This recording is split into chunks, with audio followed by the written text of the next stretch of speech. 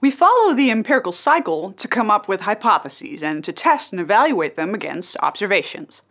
But once the results are in, a confirmation doesn't mean a hypothesis has been proven, and a disconfirmation doesn't automatically mean we reject it. So how do we decide whether we find a study convincing? Well, there are two main criteria for evaluation: reliability and validity.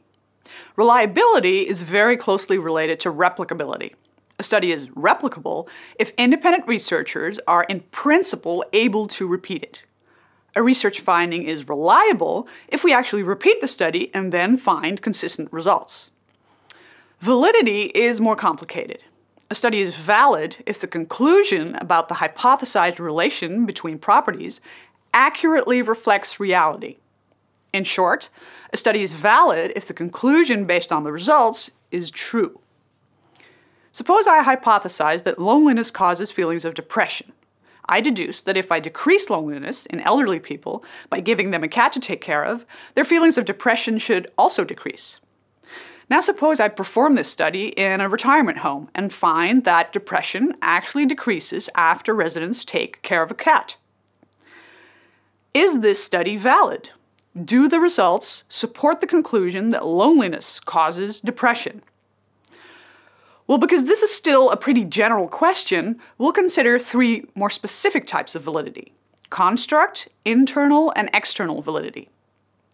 Construct validity is an important prerequisite for internal and external validity. A study has high construct validity if the properties or constructs that appear in the hypothesis are measured and manipulated accurately. In other words, our methods have high construct validity if they actually measure and manipulate the properties that we intended them to. Suppose I accidentally measured an entirely different construct with, for example, my depression questionnaire. What if it measures feelings of social exclusion instead of depression? Or suppose that taking care of the cat didn't affect loneliness at all, but instead increased feelings of responsibility and self-worth. What if loneliness remained the same? Well, then the results only seem to support the hypothesis that loneliness caused depression, when in reality we've manipulated a different cause and measured a different effect.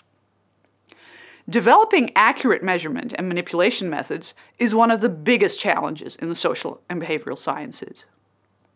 I'll discuss this in more detail when we look at operationalization. But for now, I'll move on to internal validity.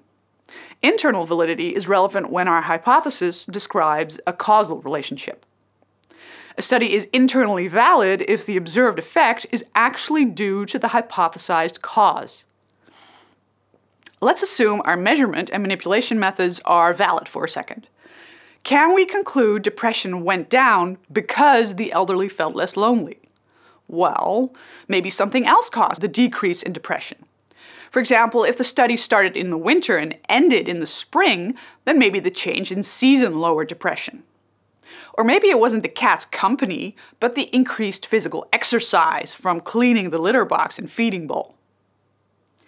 Alternative explanations like these threaten internal validity. If there's a plausible alternative explanation, internal validity is low. Now, there are many different types of threats to internal validity that I will discuss in much more detail in later videos. Okay, let's look at external validity. A study is externally valid if the hypothesized relationship, supported by our findings, also holds in other settings and other groups. In other words, if the results generalize to different people, groups, environments, and times. Let's return to our example. Will taking care of a cat decrease depression in teenagers and middle-aged people too? Will the effect be the same for men and women? What about people from different cultures? Will a dog be as effective as a cat? Of course, this is all hard to say based on the results of only elderly people and cats. If we had included younger people, people from different cultural backgrounds, and used other animals, we might have been more confident about the study's external validity. I'll come back to external validity and how it can be threatened when we come to the subject of sampling. So to summarize, construct validity relates to whether our methods actually reflect the properties we intended to manipulate and measure. Internal validity relates to whether our hypothesized cause is the actual cause for the observed effect. Internal validity is threatened by alternative explanations. External validity, or generalizability, relates to whether the hypothesized relation holds in other settings.